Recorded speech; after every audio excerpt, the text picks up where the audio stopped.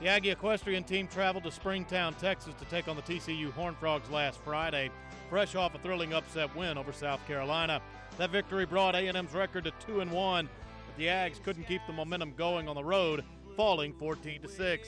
TCU jumped out to a fast start in equitation over fences and never looked back. A&M's Leah Chanel recorded the highest score of the day, an impressive 84-point ride to secure the Aggies' only victory in the event.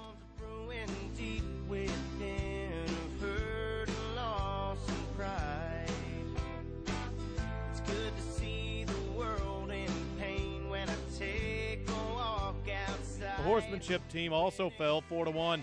Molly Jacobs, Laura Brainerd, and Caroline Ammons all had solid rides of at least 73 points, but it was Ammons who picked up the lone victory.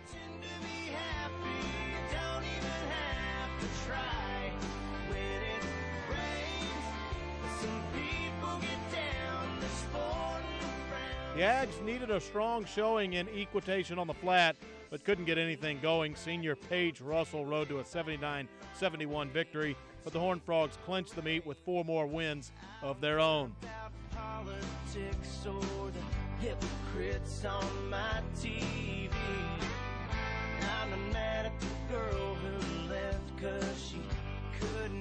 Trailing 12-3 heading into reining, A&M buckled down and took the event 3-2. Ashley Dotson, Laura Sumrall, and Lindsey Birnbaum all recorded victories.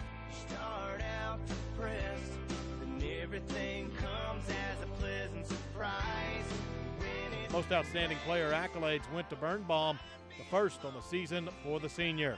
Texas A&M looks to bounce back on the road against the top-ranked Georgia Bulldogs next Friday, November 8th. For more on Texas A&M equestrian, visit AggieAthletics.com.